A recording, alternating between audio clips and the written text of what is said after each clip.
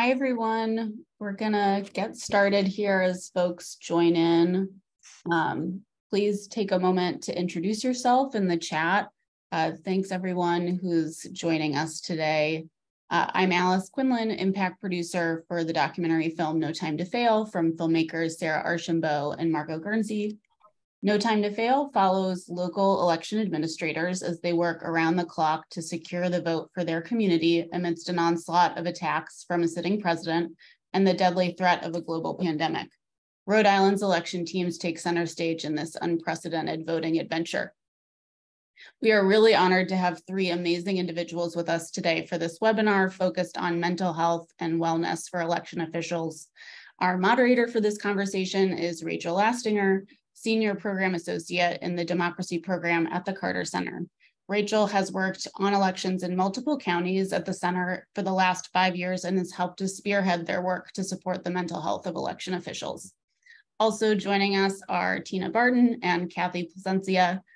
Tina Barton is a senior election expert with the Elections Group. She joined the Elections Group with over 32 years of government experience serving at the federal, county, and local levels. The last 17 years of her career have been focused on election administration. Before joining the Elections Group, Tina was the senior program advisor to the executive director at the U.S. Election Assistance Commission. She served as the city clerk of Rochester Hills, Michigan, before joining the EAC. She holds a Master of Arts in Management and Leadership from Liberty University and a Bachelor of Business Administration. Kathy Placencia is the Director of Elections for Rhode Island Secretary of State Greg M. Amore. Before joining the Department of State, Kathy served as the Administrator of Elections for the City of Providence for 17 years. Kathy is active in the community and serves on several boards, including the board of Omni Development Corporation.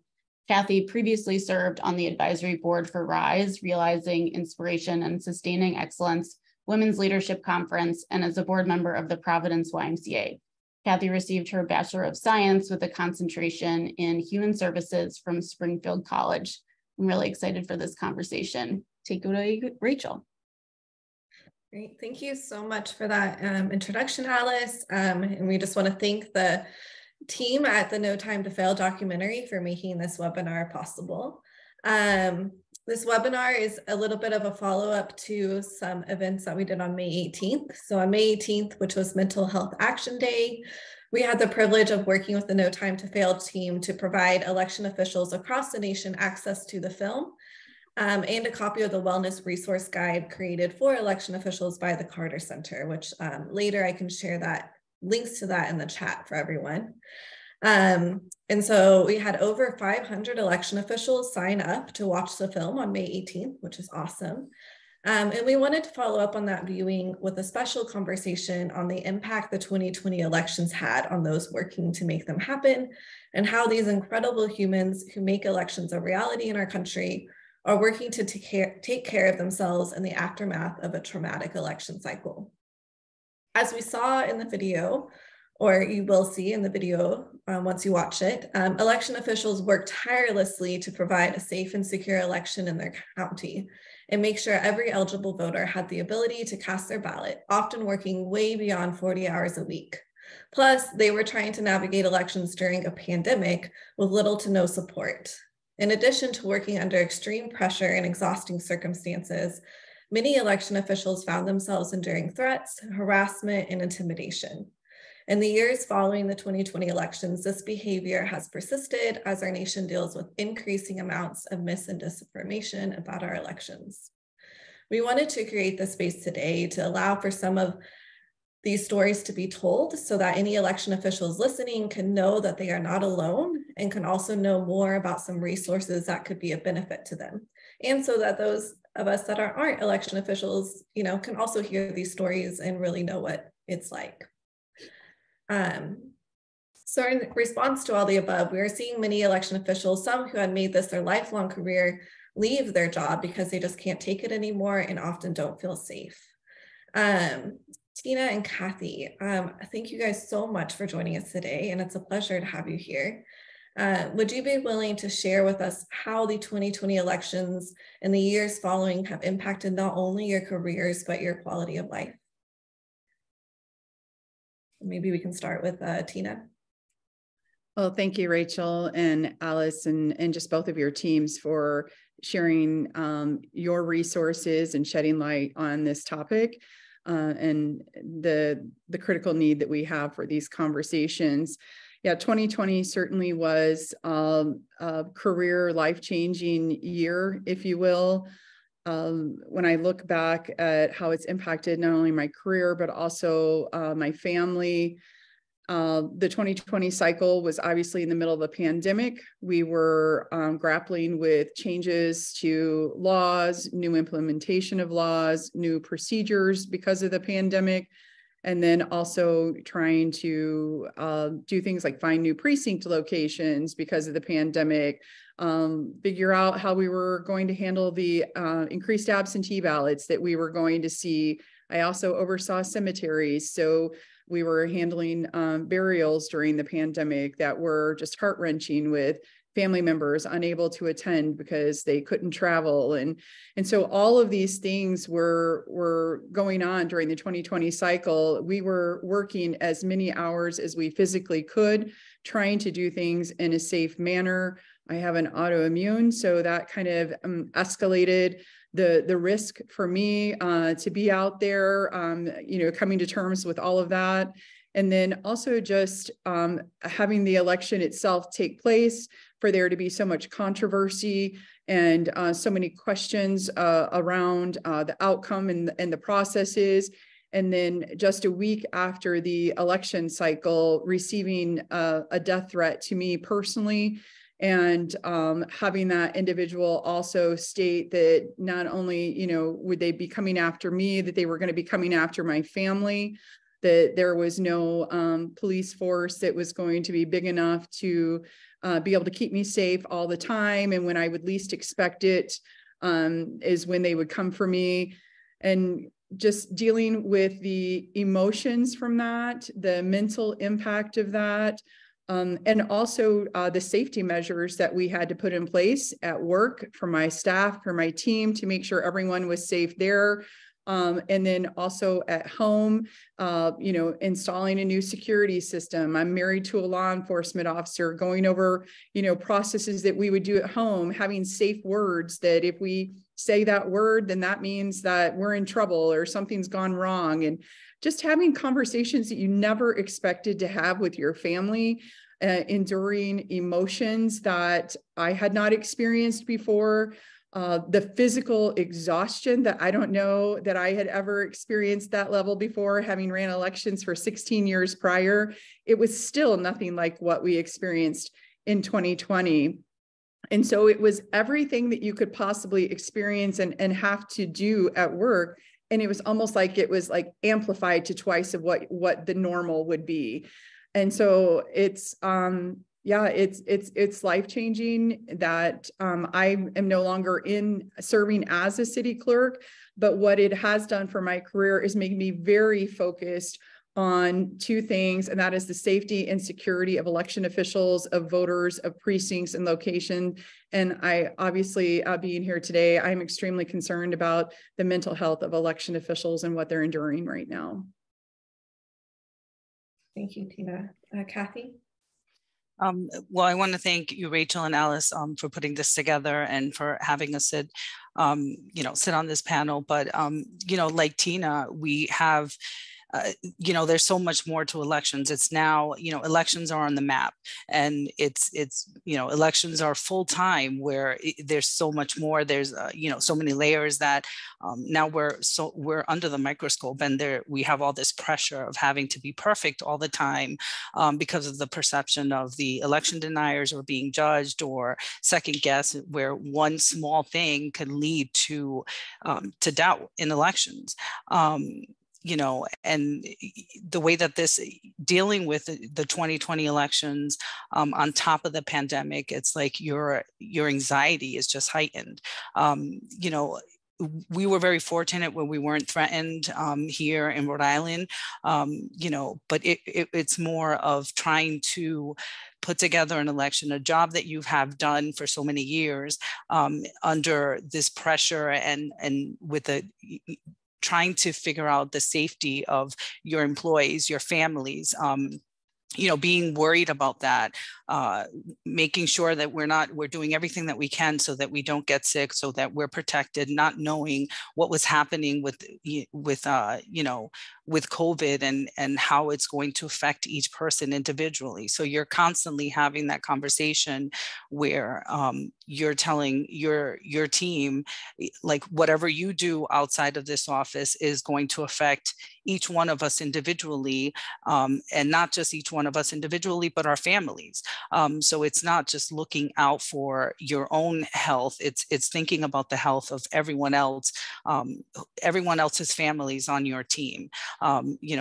Dealing with the security and the safety of election officials on election day, hoping that your election officials are not getting sick and are able to work on election day, finding new precincts. So many places, as you'll see in the movie, that were or in the documentary, that just didn't want to have us use them as a polling location because they were afraid. And how can you tell someone, how can you deny someone of their right to vote walking into a building because they have their own policies, and also ensuring polling locations that we're doing everything that we can to make sure that the voters and the facilities and are safe. So although I'm not running elections on the municipal side, it's still a scary situation. And coming into the 2024 elections, I feel that it's just one of those, after dealing with 2020, where you're just, again, your anxiety is heightened. You're just waiting for the worst, or what can happen, and worrying about the safety, the security of elections.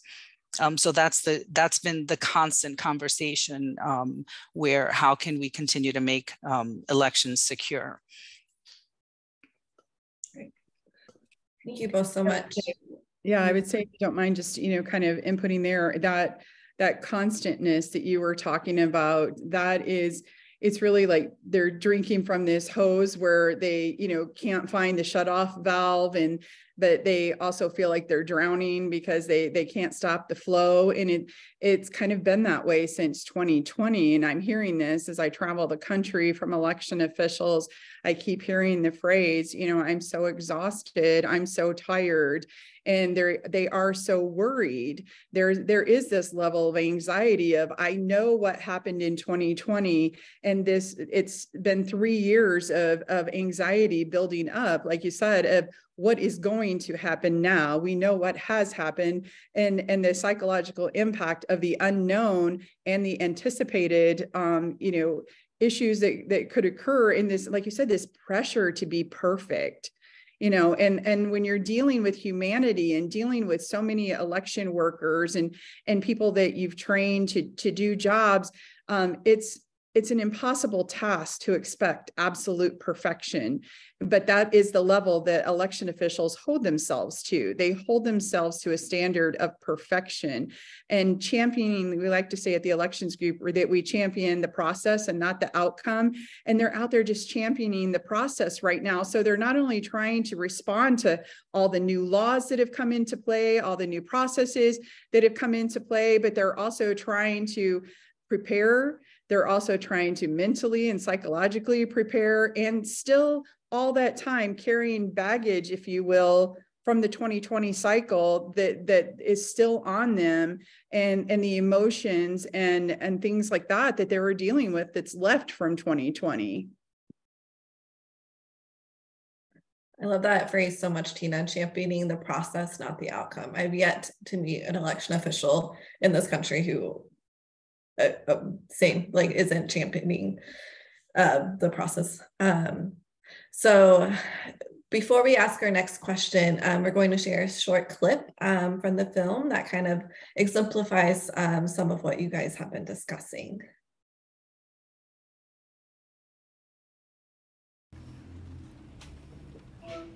This is my real mom speaking. Virtual mom. Virtual The mom. real mom gets home later. But real mom told virtual mom to please let Sophia know what she needs to do for tonight. Okay? my real mom, virtual mom? Give me the phone, Cynthia. Give Jacob the phone. All right, so then when you're done reading, after your time is up, then I want you to call me and tell me all about the stuff that you read. And then take a shower. And then you're going to go take a shower. Okay? Bye. Bye.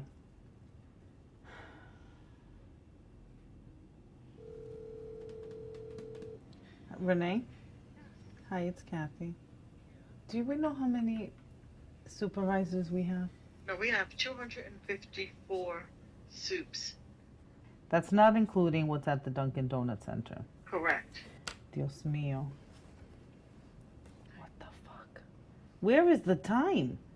You know, Candy, I swear this election cycle it's time is against us. I mean, it's never been like this before. No. I mean, it was just that time is against us. The locations don't want us. We're gonna get this done, kiddo. You wait and see. I know. In 3 weeks, Kathy, nobody will know us. We'll be back to being those anonymous people. That's right. Yeah. But being in the background is better. Mm-hmm. It really, really is. Yeah. Thank you. All right, bye. Bye. Let me see how many messages I have. You have 75 new voice messages and 1 saved voice message. I feel like that is such an impactful clip from that film. One that really sticks with you. But Kathy, can you tell us a little bit more about what that clip and what was going on for you at that time? You're almost on autopilot as a parent, where you have your one function. Sorry. No need to apologize for emotions on this webinar. That's why we're here. The PTSD, geez, where you're almost, you know, there is no time to feel anything as a parent because you have one function to do. You have to make sure that you're getting it done right. So you kind of have to block everything else out and you become so robotic, where it's like, okay, you have to read, you have to take a shower, you have to get ready for, you know, you have to do all of your nighttime routine so that we can get ready to do this all over again tomorrow where I'm not here. I'm there in the morning to take you to school and then that's it. So yeah. You know, the one thing about that clip is that really kind of hit me is also, I'm a mom, but when she hangs up, the sigh that she gives when she hangs up the phone, you heard it. You heard it you could hear it in her spirit of how she was feeling at that moment, right? You could just hear her release that in that sigh. And what I do love about that clip, and even this moment, Kathy, is that it humanizes you. You are a person, right? We are not robots. We are individuals. We are not the enemy. You are someone's mom.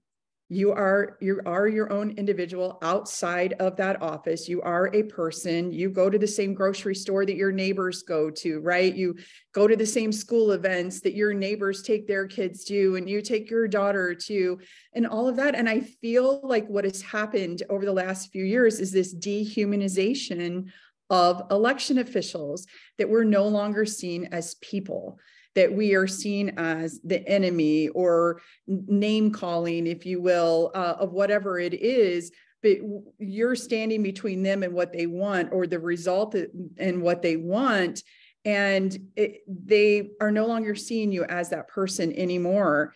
And you are a person, your feelings are valid. What you're feeling even in this moment, what you felt in that sigh is so real and so raw for you even today, that's why it's so important that we continue these conversations. And I think about groups like Issue One that are doing, you know, this Faces of Democracy, where we are lifting election officials up and saying, hey, they are people. They are real people with real feelings. They are real individuals. And we need to be careful in the way that we're talking and we're treating them, because they're actual people, right? So there's this, to get rid of this dehumanization that's taking part in seeing people for who they are. Yeah, thank you so much for verbalizing that, Tina. I love how the film at multiple times like showed you truly going out of your way, Kathy, to like make these elections happen in your county and make sure that every voter in your county had the ability to vote. And even on that clip at the end, we see that you have 75 voicemails. Like, it just shows the extreme pressure you were under. And yet we also got to see you just being a mom and just being a human. And I think it's so beautiful how the film captured that. And it's such a relatable reality for so many election officials out there. Like, at the end of the day, you are a mom and you're a citizen and a human being. And we have to remember that. Can you guys kind of now take the time to share with us a little bit more about the support, or probably often lack of support, that you felt like you received in the time following the elections? And how have you been able to find any help on coping with the trauma of 2020? I think, you know, I feel for us as election workers, or in the elections field, we didn't receive any support because we weren't considered frontline workers. You know, the people that were receiving that support were nurses and doctors and anyone else in the field that was not in elections. And you know, and that's where we felt the lack of support, where it was, you're here to do your job and make sure that everything is done properly. But we're not worried about your safety. We're not worried about the security of elections. You're just going to continue on the function, and we're going to provide you with your mask and your and hand sanitizer. And that's pretty much it. I think I don't even think that we were able to get tested. There was no testing. We weren't able to get, you know, COVID tests, not even in our offices. We had to wait for an appointment like everyone else, you know, to get tested for COVID. And so, you know, there was at one point where we had to shut down our offices and work remote, and because we had a COVID scare, and you know, and we weren't even able to get that person tested at that time. So that was the lack of support that I felt we were receiving or not receiving. Yeah, I think that so many of us found ourselves feeling really isolated and very kind of siloed off from everyone else, because like she said, you know, the majority of the people in City Hall were able to work from home. It was not an option for us. We had to be there. We had to be issuing ballots and preparing precincts and all of the training workers and all of those things. And so we were putting our health at risk, knowing also that we were coming home after having been in those environments and now possibly exposing our family members to whatever it was or whoever we were exposed to. And so, I mean, we were putting ourselves, whether we were considered a frontline worker or not, we were frontline. And I do commend, you know, the Rochester Hills mayor and city council. They did vote to give our staff frontline worker pay. After, you know, I brought it to their attention that I have a ton of respect for the police and the law enforcement, my husband and the firemen. You know, my husband is in public service and public safety, but also to recognize that my people were also out there being exposed and seeing people every day. I think too of a phone call that I received from a fellow clerk, and just kind of talking about the resources that we didn't receive. And she called me and she said, Tina, she said, we don't have the budget for our city for us to go out and get products to protect our election workers or our voters out in the precincts. She said, my husband has a Home Depot credit card, and we went to Home Depot and we bought clear shower curtains and PVC pipe. And my husband and I are going to make our own protection for the precinct, for the workers and the voters. That's the level that election officials were going to, that when their own communities did not have money or did not have resources to support them, they were taking it out of their own pockets to go places like Home Depot and buy PVC pipe and clear shower curtains to make sure that their precinct workers were safe and the voters were safe on election day. That's exactly where we were at in that moment of whatever we have to do, we will do, because we will make sure that this election happens. Come hell, high water, or any kind of pandemic, we were going to make it happen, and we did. Yeah. Thank you guys both so much. So yeah, there wasn't a lot of support during the 2020 elections, but we have seen a lot of response from the community following the elections with a lot of resources coming out. And so I'd like to talk about some of those. One gap in resources that was identified by the Carter Center was on how to take care of one's mental health and how to respond to trauma following the 2020 elections. So the Carter Center created a resource called Taking Care of Yourself to Serve Others, a well-being resource guide for election officials. In this resource, we discuss how to identify the effects of trauma on your life. And we provide a toolkit on how to cope with trauma, including tips on finding social support, how to find mental health support near you, using relaxation techniques, and implementing grounding strategies. I did want to talk about some grounding strategies. When experiencing flashbacks or distressing thoughts, grounding techniques can help you to reorient your mind toward the present moment. For instance, one common grounding technique is called the 5-4-3-2-1 method. You use your senses to notice 5 things you see, 4 things you hear, 3 things you can touch or feel, 2 things you can smell, and 1 thing you can taste. Other examples of grounding might include putting your hands in water and focusing on how the temperature and texture feels, or going for a walk and focusing only on your steps. All of these are just meant to bring you back into the present moment. I know one that is really helpful for me is also I keep like an ice roller in my freezer, and I just go and grab it, and just something about like the ice or splashing cold water on your face can also help to bring you back to the present moment and be really helpful in those moments. And there's a lot of great breathing exercises too, such as you can make like a square with your breaths and, you know, do 4 counts up, hold for 4, 4 counts out, and then hold for 4. And just like helping you to focus on your breathing can bring you back to the present moment. But for you, Tina and Kathy, is there anything that you guys have found particularly helpful in your toolkit to cope with 2020 elections, or something that you think would be helpful moving forward?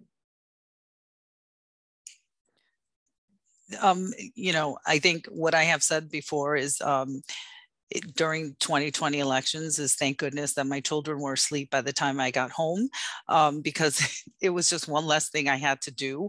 But I find for me, what's helpful is before I walk in the house, I sit in the car for 5 minutes, and I kind of just, I kind of just sit and relax and just do absolutely nothing, or listen to a song that's a little bit more relaxing for me, or just play like, I don't know, just play something on my phone, or just do something that's mindless. And that kind of helps me set the tone for when I am walking home, walking in the house to deal with, with dinner and everything else that, that I have going on. To deal with the real job of of driving who, where, and who needs what. So those are just some of the, or one of the techniques that I do use, and I used a lot in 2020. But my daughter knows the other steps is, the 5 steps of looking at something and focusing, and sometimes she'll remind me that I need to do that. I love that.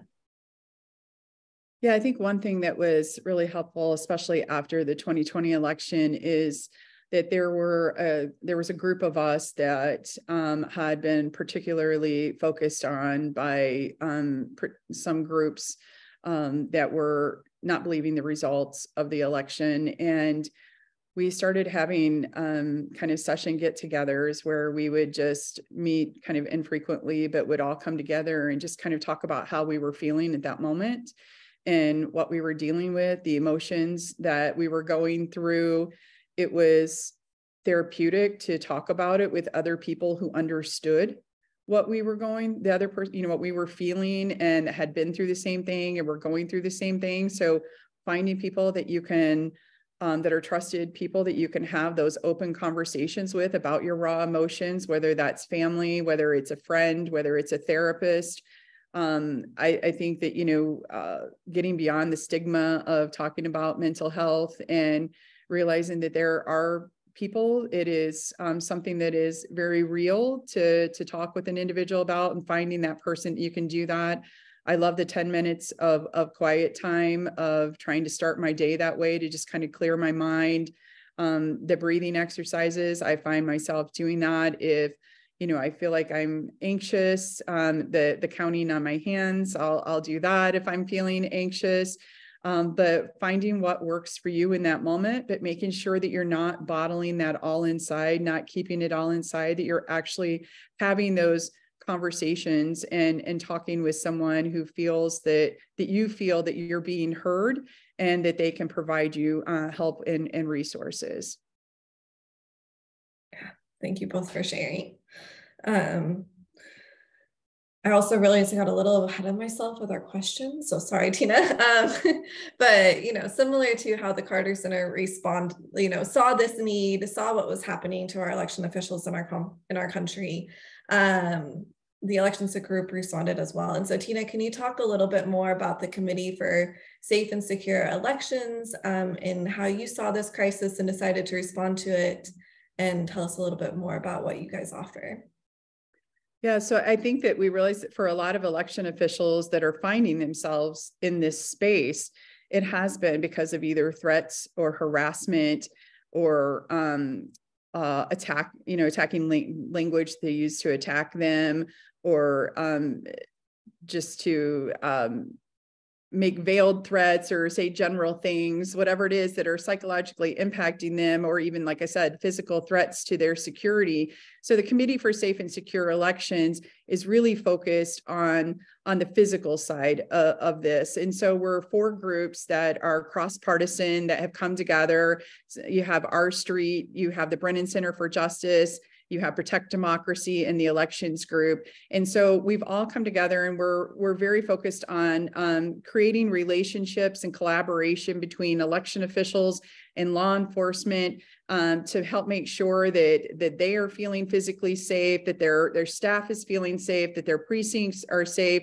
We're building those relationships, collaborating together, providing resources for them so that they can walk through a 5-step process that can help them get from meeting each other and exchanging information all the way through sharing and agreeing and planning and practicing through maybe tabletop exercises where they can bring scenarios and say, hey, this is a scenario that we're concerned about. Can we all sit down and walk through what this might look like? And so we are going out and we have multiple states that have already contacted us, multiple counties that we're out doing these presentations on these 5 steps and walking through the TTXs, the tabletop exercises with the election officials and the law enforcement, as well as other stakeholders in the community to see how we can help keep these election officials safe. Because to me, that also helps the mental health side of it, because if you feel safe, if you feel secure, it's going to lessen your anxiety. It's going to lessen those feelings that you have of insecurity when we have a plan. And we know that election officials are planners. That's what we do. We have plan A, plan B, plan C, plan, whatever. We've always got a plan and we've got a backup plan. This is one area that we really haven't had to focus on in the past. And so with the Committee for Safe and Secure Elections, we're out there and we're wanting to help election officials put this crisis plan together, this crisis communications plan, and collaborate with their local law enforcement. Great. Thank you, Tina. So if any voters in your community are listening, what would you say is the best way that they can show you support as you move into the 2024 election cycle? And also, how might election officials be able to show each other support? think be kind. We're human. You know, there's so many things that we're, you know, again, it's this whole, you know, we have to be perfect because we're under the microscope. But we don't know, no one knows the struggle that anyone else is going through on their personal lives, and we're doing our jobs, and we're expected to do it to perfection, and we have all this pressure.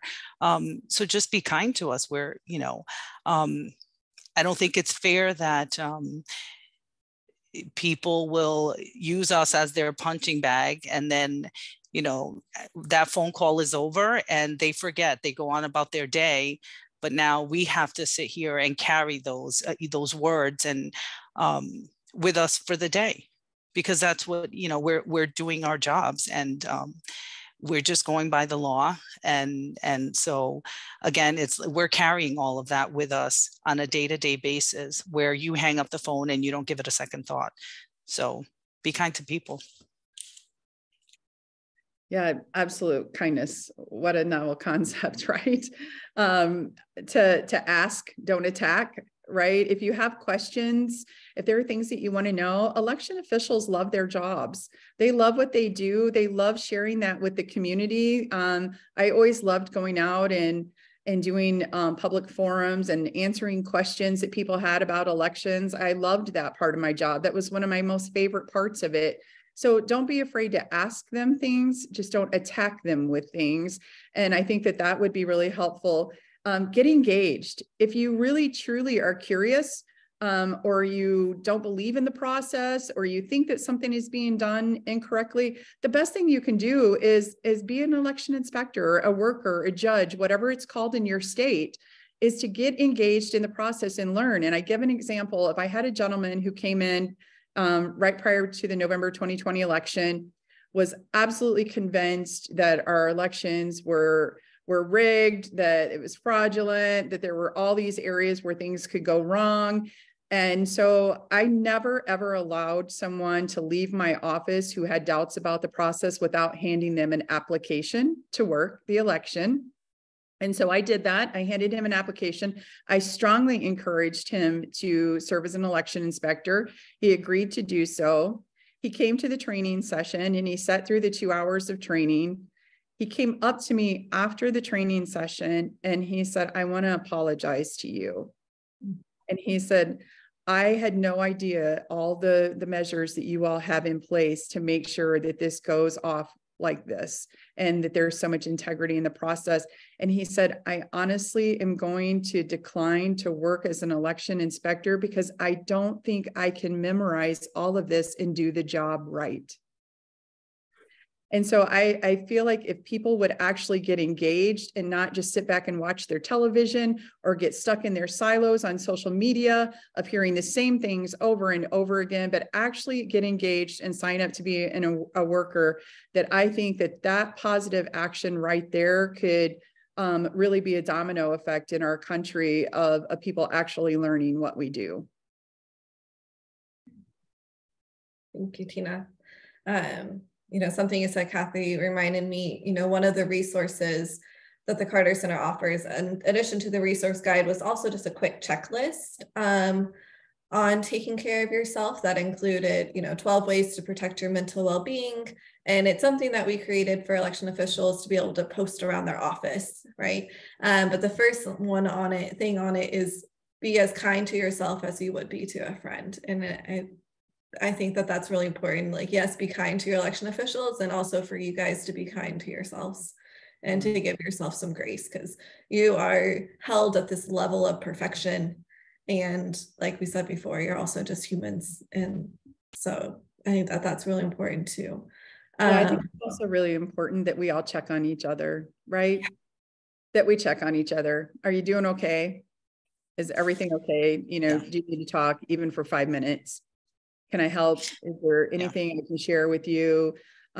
Just being willing to do that with each other, because nobody understands what you're going through, Kathy, like somebody else who's doing the job, right?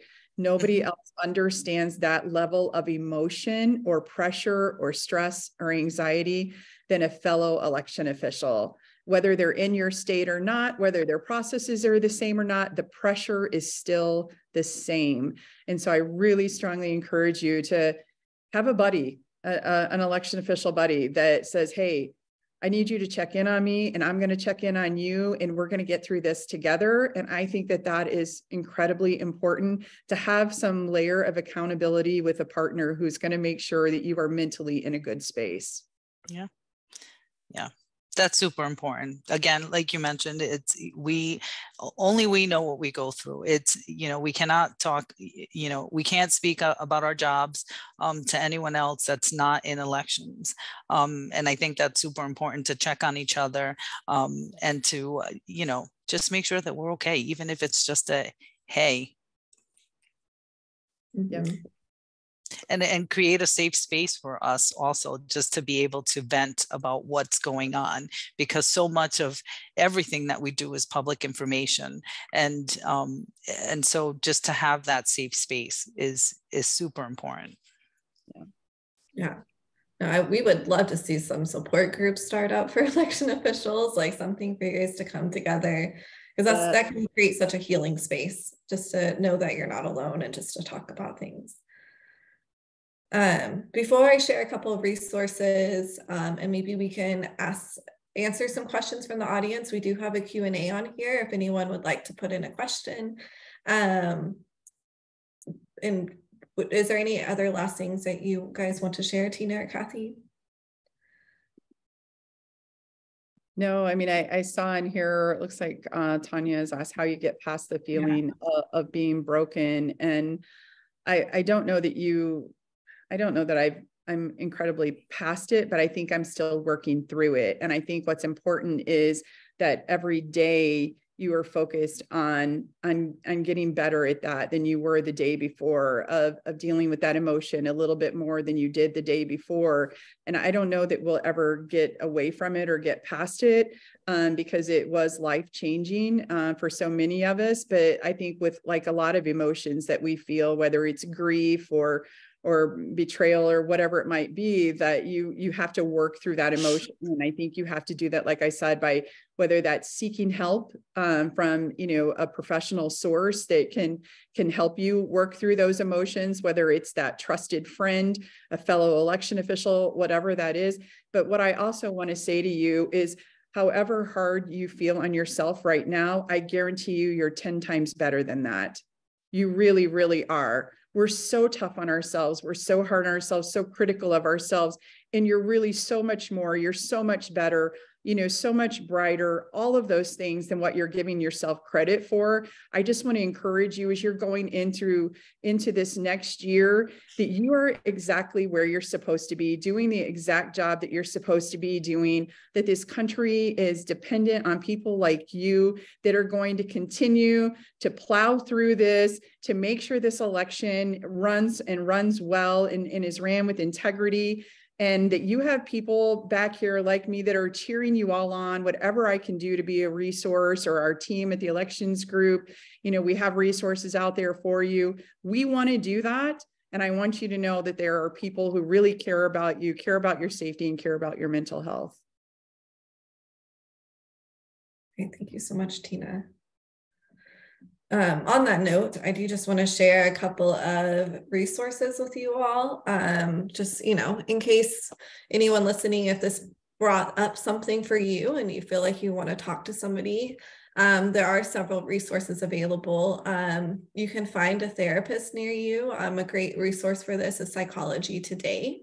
I can put a link in the chat in a minute, where you can look up therapists in the area, and they'll have a bio on them, and you can look for therapists that might focus on certain types of therapy if you're looking for that. And then there's the National Alliance on Mental Illness helpline, which we'll also put on the chat. That's 1-800-950-6264. And that is just another, it is not like the suicide crisis line, which we also will put in the chat. This is more of just if you need someone to talk to. And if you're trying to find a therapist or a support group or something near you, they can help you find that in your area. They can help refer you to a therapist. But there is also this 988 Suicide and Crisis Lifeline. as well. But we'll share all of these in the chat, as well as our mental health wellness resources again, which also have a link to a lot of these different resources. But if you have any other questions, we have a little bit more time and would love to see them in the chat, although I believe Kathy will have to leave soon as she has a really important meeting she has to attend. Busy election official. Thank you, Kathy. Thank you. Thank you for the opportunity to sit on this panel, honestly, and Tina, for all of the information that you have provided, and just for the the Carter Center for providing all of the all the resources that we need, and just continuing to push those resources to us election officials, and to anyone that just that needs help. Mm-hmm. So thank you, guys. Thank you. Thank you. We'll stay on a minute, just taking these resources can also be found on the Carter Center website. And in our resources, we link to the numbers I mentioned before, as well as to the information about Tina's work with the Committee for Safe and Secure Elections. Rachel, I would also encourage anybody who's on the webinar today, if they have resources that they need as election officials, if there's something that they wish they had, or some sort of a resource that they could reach out to read, some group to be a part of, like you said, maybe it is some sort of a support group, whatever that might be. I would love to hear that from those that are in the webinar today of, how do we fill that gap? How do we fill that space where you feel like you're at and your piece is at, or whatever it is that you need that we can provide you? We would love to hear whatever that resource is. Yes. Yes, we definitely would.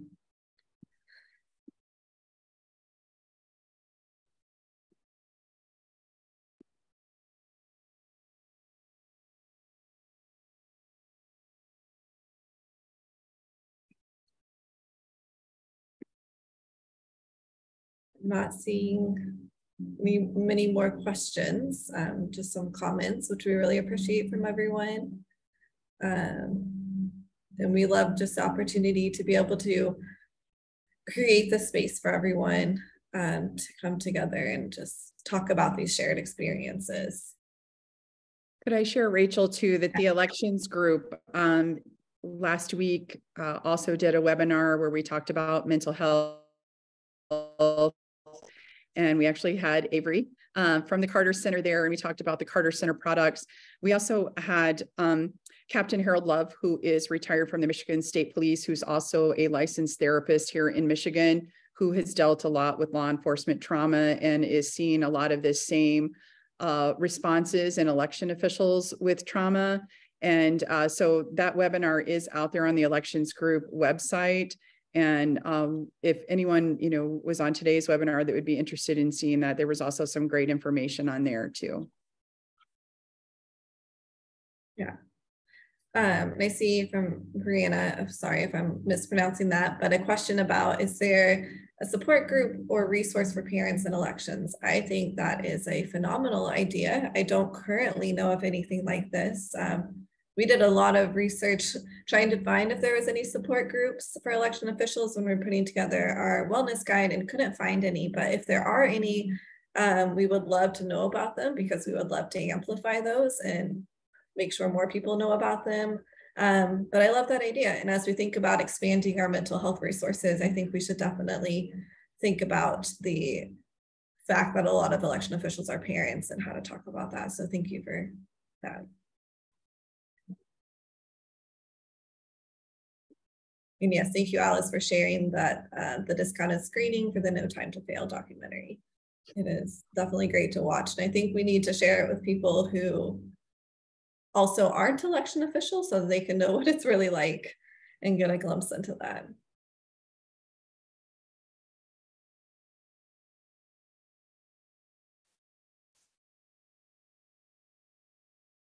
All right, I think.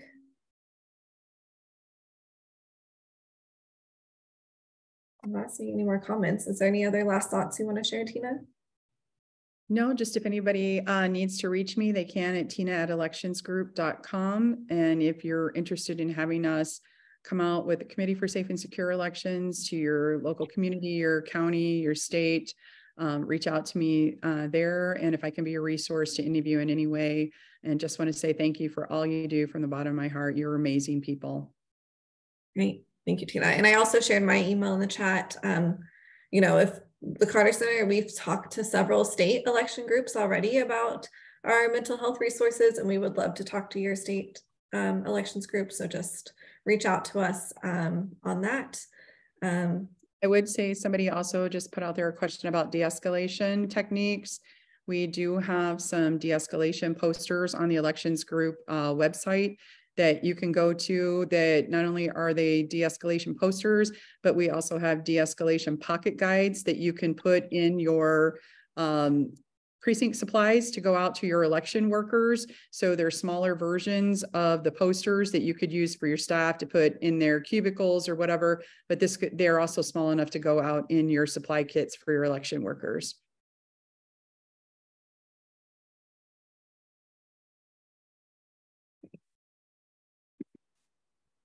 Right.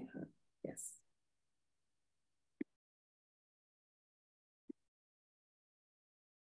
Awesome. Well, thank you so much, everyone, for taking the time to join us.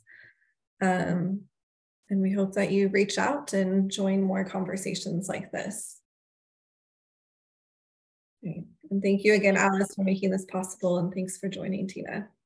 Thank you. Thank you, everyone. Take care.